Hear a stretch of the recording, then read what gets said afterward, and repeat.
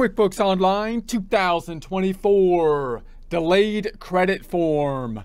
Get ready and pack some trail mix because we're hiking on QuickBooks Online, our audit trail to success. First, a word from our sponsor. Yeah, actually, we're sponsoring ourselves on this one because apparently the merchandisers, they don't want to be seen with us. But that's okay, whatever. Because our merchandise is better than their stupid stuff anyways. Like our Trust Me, I'm an Accountant product line. Yeah, it's paramount that you let people know that you're an accountant.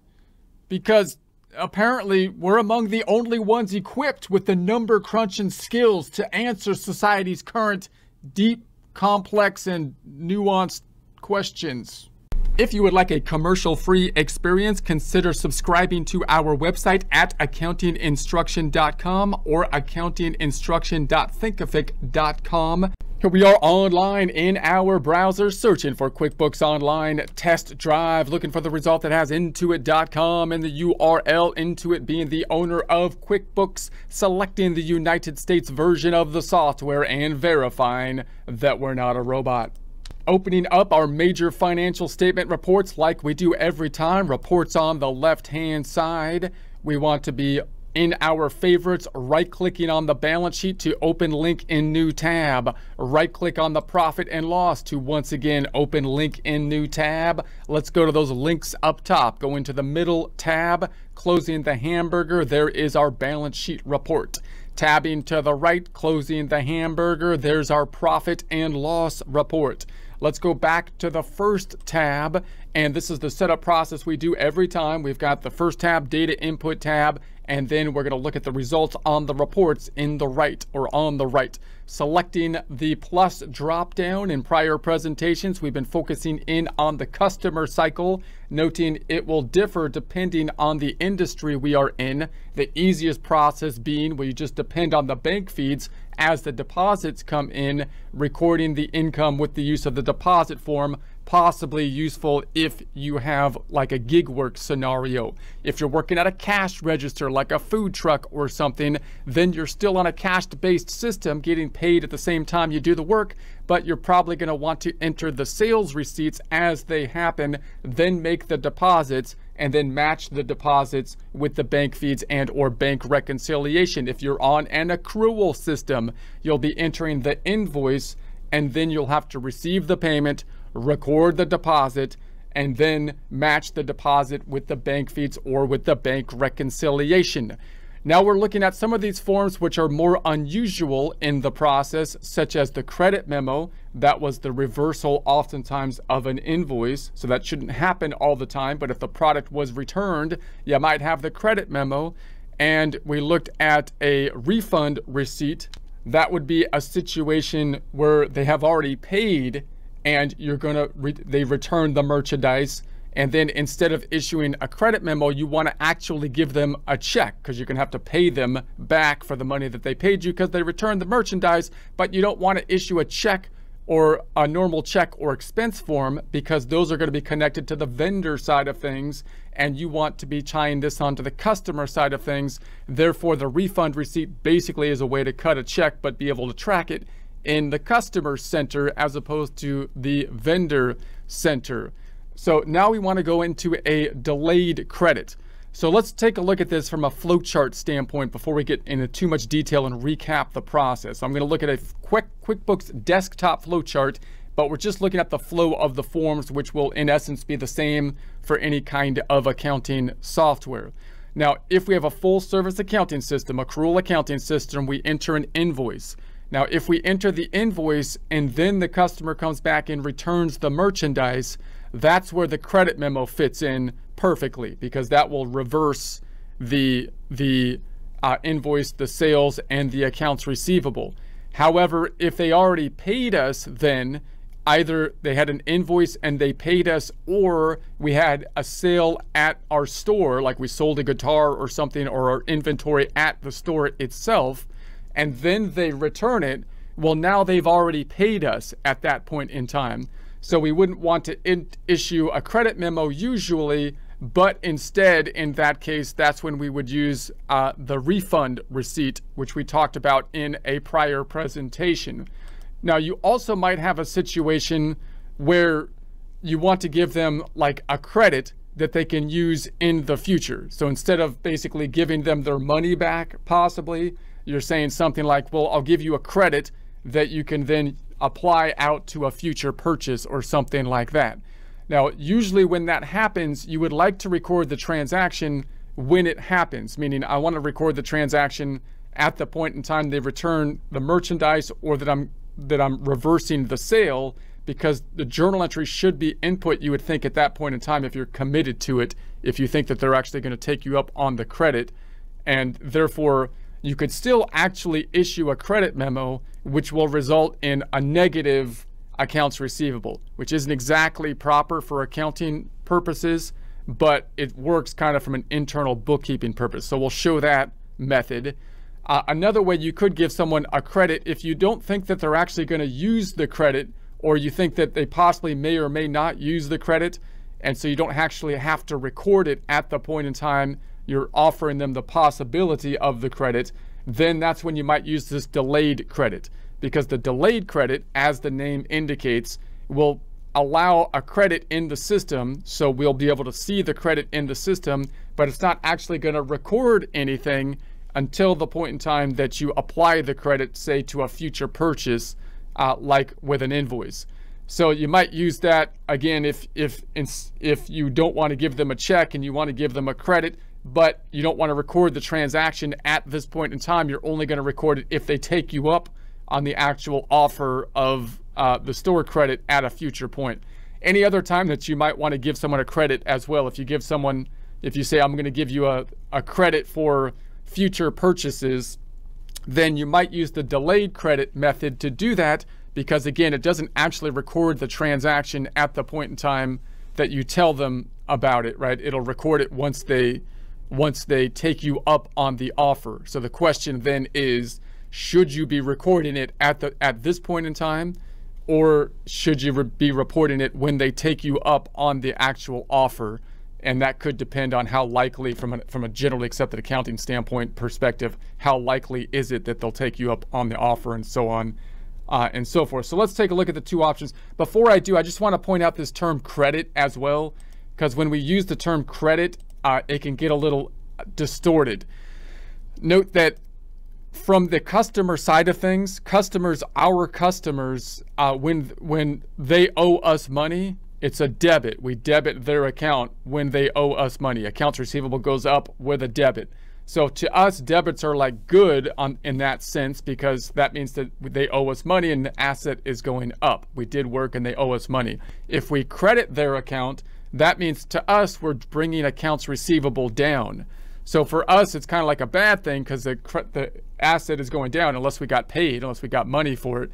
But to the customer, that's kind of like a good thing. So when we say we're crediting their account, we're usually saying we're reducing the amount that you owe us, because we're crediting accounts receivable. But then the term just starts to mean credit is good to customers. Customers see credits are as good, decrease in their account, or giving them a credit that they can apply to a future purchase, a negative accounts receivable in essence, that they can apply to a future purchase without paying for it fully, right? That would be the idea. All right, let's try to do the whole invoice process again. So we'll do this again, and we'll show the credit memo method, and then we'll show this delayed payment thing. So let's say customer number one again, once again, customer number one. So generic, lame. Can't you come up with like a name to make it a little more fun? Item one. I would, but then I'd misspell it. And so then let's make this an inventory item just to make it a little bit more complex. We're going to say that quantity on hand, we'll put 10 on hand. And as of the beginning of December, reorder point, I'll leave it blank. Description is going to be item number one. Sales price, let's say we sell it for $180. Let's say we purchase it, item description, purchase description for $100. Therefore, the gain is going to be $80, and we'll have the sales tax involved as well, just to make it a little bit more complex. Saving it.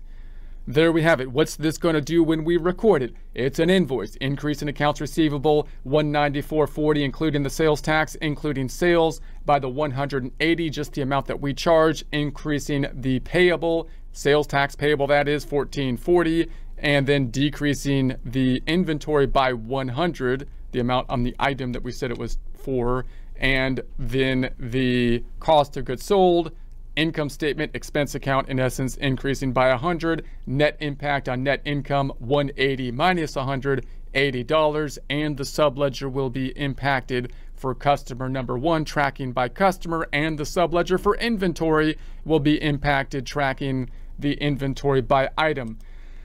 Whew, let's check it out. Save it and close it and check it out.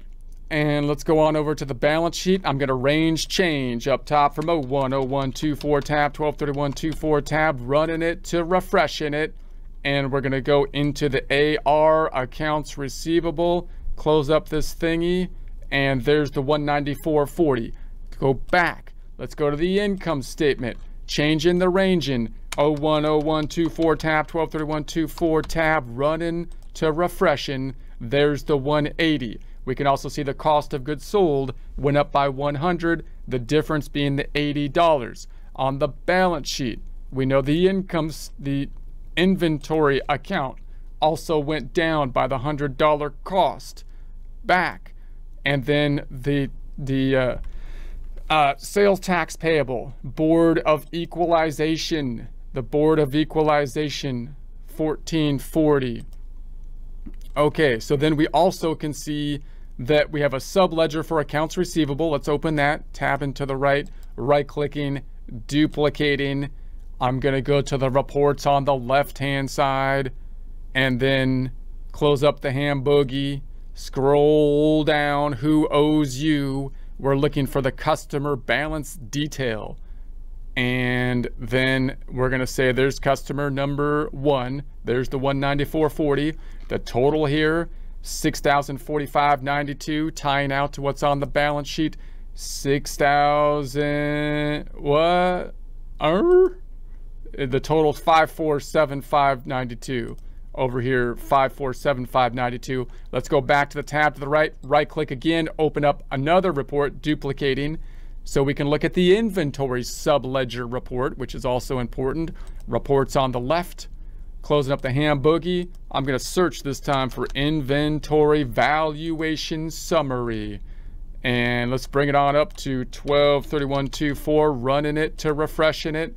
There's our 9 units because we sold 1 of them. We're at a total of 1,496.24, tying out to the balance sheet at 1,496.25. What did I get the 4? I don't know. So I think that ties out. Okay, so there it is. Now, so let's go internally, tab to the left, sales tab, close in the ham boogie, and go into the customers. And we can see there's customer number 1. And we can see there's the invoice. Now, if they've returned it at this point in time, they had not yet paid us, then that's when the credit memo would work perfectly, as we saw in prior presentation, because the credit memo is going to reverse the accounts receivable. But let's imagine that they did pay us. So let's say they received the payment and then they're going to want like a credit of some kind. So they received the payment. Let's say it happened on the 2nd, the payment method, whatever. Let's just make it a check, reference number, check number, undeposited funds. Let's put it directly into the checking account. There's the invoice. What's the received payment going to do? It's going to put it into the checking account, and the other side's going to decrease the accounts receivable. No impact on net income. This is the standard process which would normally happen. Save it and close it. We'll check it out. Go into the balance sheet and run it to refresh it. We're going to say checking account. Let's check it out. And there's the payment, $194.40. Going back, accounts receivable, AR is now netting out, goes up, goes down, looks correct. Let's go back to the internal documentation. We can see now the invoice has been paid, as we can see here, and is closed out. Now, what if they come back and return the merchandise? Well, if they return the merchandise now, then we would think that we'd have to actually issue them a check, right? You'd have to give them back the $194.40 if that's what we want to do, but we don't want to do it from the vendor side, or else I'd have to enter a vendor to pay the vendor, right? We want to keep it on the customer side of things, and that's why you might have the refund receipt that we talked about last time. So we might process a refund receipt if we have to pay them back now. But what if we say, well, we're not going to pay you back at this point in time? What we'll do is we'll just give you a credit, right? We'll give you a credit for a future purchase at some future point in time. So there's a couple ways we can do that. We could give them a credit memo, which will reverse the accounts receivable even though it's already been paid, which will result in a negative accounts receivable, which isn't exactly proper, because we'd like to have, if we did that way, we would like to have a positive liability account, but that actually works pretty well internally because we can see it processing internally. Or we can say we'll give you a delayed credit. Now the delayed credit will not actually record something when we record it here. So if we really expect them to take us up on the offer of the delayed credit, you would think that we would want to have to actually record it at this point in time as a liability, or at least a negative receivable. But if we have some odds that they're not going to take us up on it, then maybe the appropriate thing would be to say it's a delayed credit, because we're not thinking they're likely to take us up on it, and if they do, we will record it at the future point.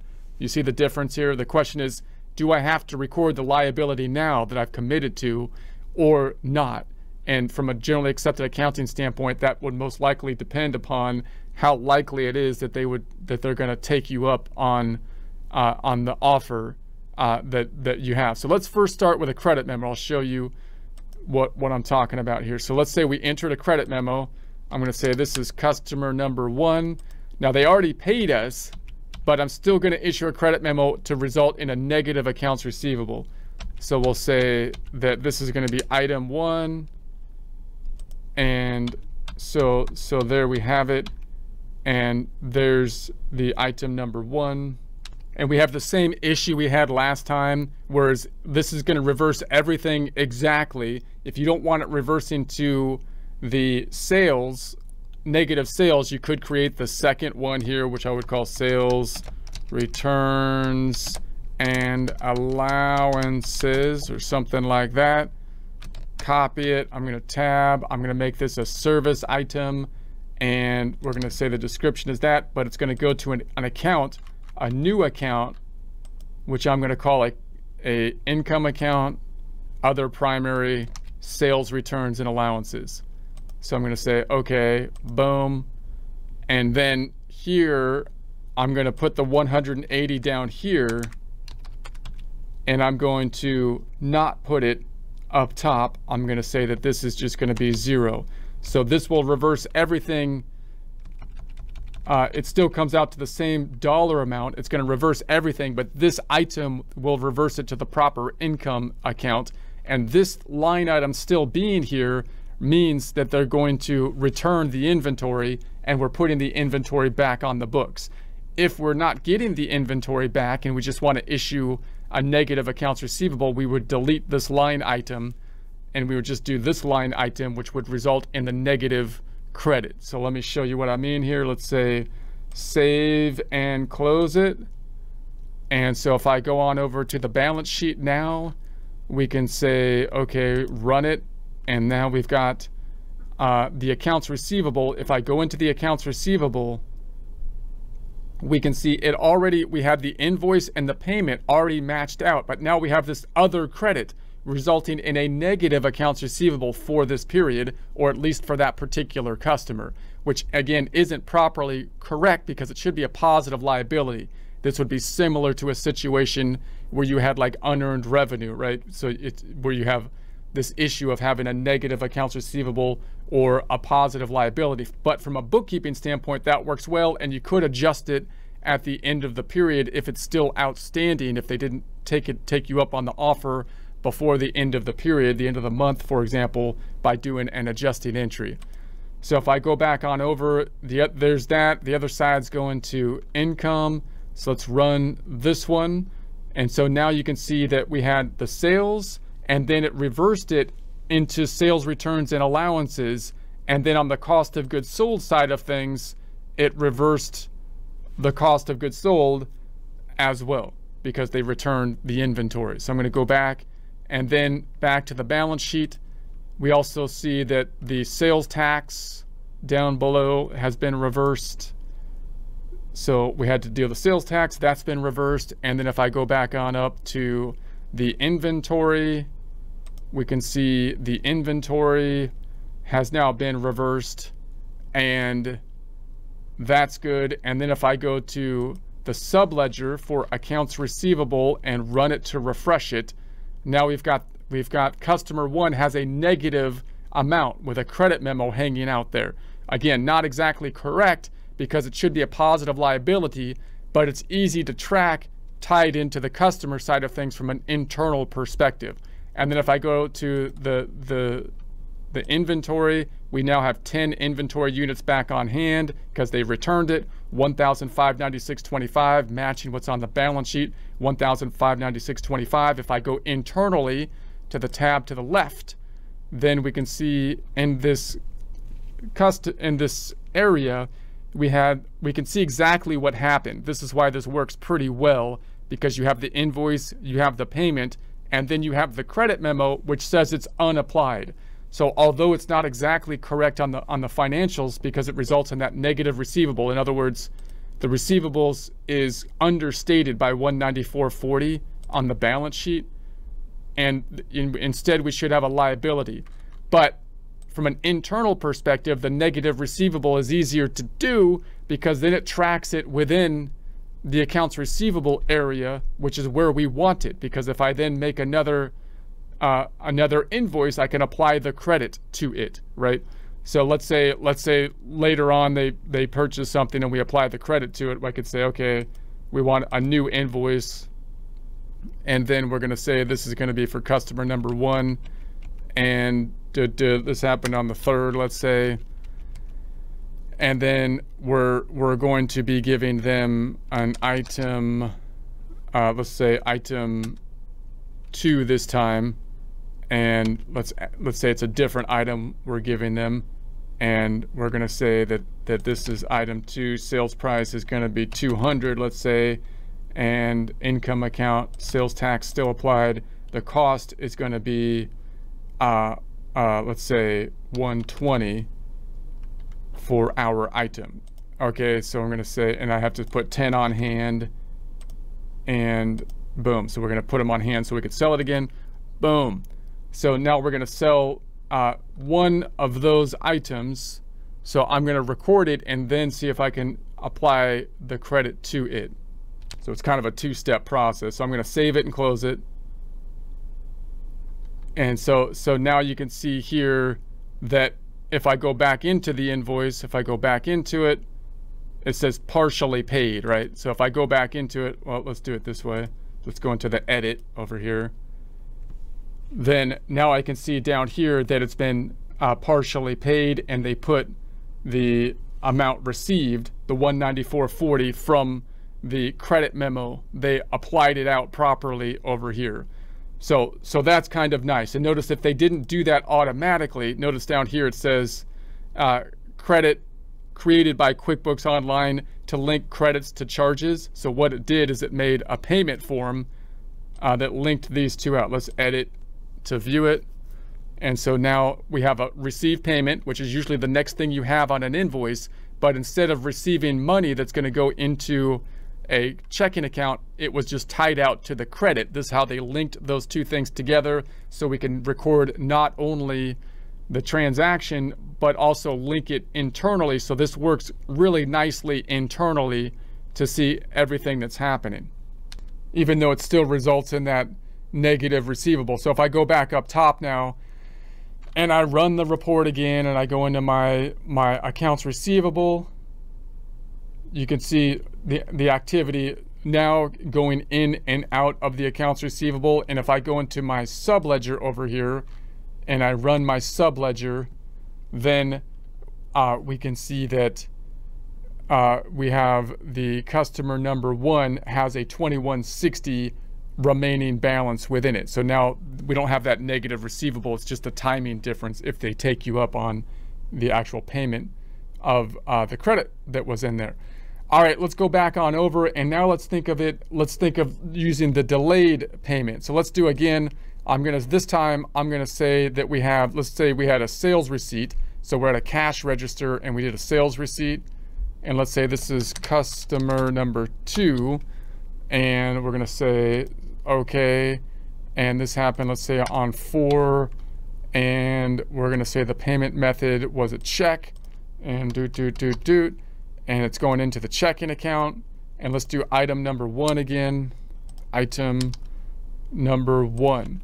So now they're paying us at the point in time we do it. What's this going to do? It's going to increase not the accounts receivable, but go right into the checking account instead. And then the other side's going to be, that's for the full 194. The other side's going to revenue, 180. Let's actually make this in February so we could see a month by month. February. And the other side's going to be going to revenue and then sales tax on a payable, 1440. Inventory is going to be going down, and cost of goods sold going up. Net impact on net income 180 minus 100 or 80. Let's save it and close it and check that. Balance sheet, run it. We're going to go into the AR. So now we have another accounts receivable for the invoice. Is it there? Hold on a second. Let's run it again and go into it. And well, it's not in the accounts receivable. Go back. It's in the checking account. We went in the checking account for, so there it is for the 194 sales receipt. The other side's going to the profit and loss. Let's run it this time month by month and run it. And so now we've got the 180. There's the cost of goods sold. And then the inventory is impacted as well. And so we already got paid again. So we're in essence in the same situation as if we had an invoice and then we got paid. Now let's go internally to the sales. Let's go into customer number 2, close up the ham boogie. And now we're going to say, now let's say that they want their money back or whatever. Now I'm not going to deal with, so this time we'll say, let's use a delayed credit. So the delayed credit here, which won't actually record anything at this point in time, but will record it when they take us up on it. So customer number 2, and we'll say this happens on, let's say 03, let's say 0124, and this will be item, let's put the item number 1 again. And so there it applies out. So it's only showing the 180, not the sales tax at this time, because it's not actually recording anything. And therefore, even though that has the sales tax clicked off, it's not going to record anything with relation to the sales tax until they basically take us up on the offer. So if I was to say save and close, then you could see in here, if I close the ham boogie, that you have the credit that is in here. This one's already been paid, and now we have this credit.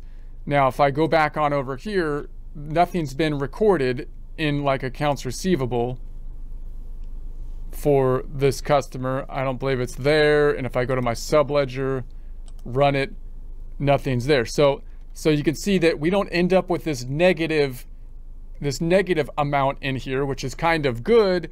But on the other hand, the question is, should we be recording it or not?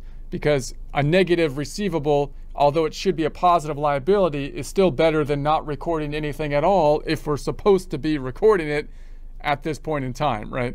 So you'd want to use this if you think they're maybe not going to take you up on it, so it doesn't actually record anything until they take you up on it, but you can see it internally in here. Or possibly, like if you're trying to give someone, if they got a coupon or something like that, or whatever, and you wanted to enter it into the system, but they haven't actually taken you up on the coupon, but you want to mark it down so that if they did, you have it in the system so that you can see it, but it hasn't recorded anything. Something like that is where you might use this method. So then if I was to make an invoice for this client, I could say make an invoice, And it looks a little tricky because it's trying to pull in this credit item over here. And also note that I don't think you can pull in like just part of the credit. So this is also, you have to be careful, because if the credit was, like if you're paying for something that was like $100 and the credit was for 180, then you know, that might cause a problem. Let's check it out. So if I go down here and say this is going to happen on, let's say 040124, and let's say that we purchased something that costs more, like we said item, or let's say it costs less. Let's say service item. I'll say tab. I'll make a service item, and we'll say, let's say it would cost $100 for the service item, and taxable. We'll keep it at taxable, I guess. We'll say save it. And so there we have it. And then when I pull in this credit, it's going to actually add it into the line item instead of like down here, like we saw with the credits before. So if I say add this, it adds it in here as a line item. So now we've got item 1 negative, and it's linked up. So notice this item that we set up here also is going to affect the inventory, I believe, as well. So you have to be careful with the inventory, if they returned the inventory, if you want them to be dealing with the inventory or not. Otherwise, you might want to set up just an item that is for this particular process of the delayed credit. Okay, so now we have these two. It still comes up with a negative 86, and you end up with a negative sales tax. So that's a little bit wonky, right? Because what you'd want to do is, if this was higher, if this was 200, then everything would work out okay, and this would basically clear out. But let's just follow this through. If it was lower, 100, and just to check it out, I'm going to save it and close it, and it says enter a transaction amount is 0 or greater. See, it's causing us a problem to record it. So you have to be careful about that as well. It's going to be more difficult to apply out like a partial credit. So I'm going to bring it back up to 200, and so now it's at 200, and then it nets out to 20, and then the sales tax is applied. So let's save it and close it.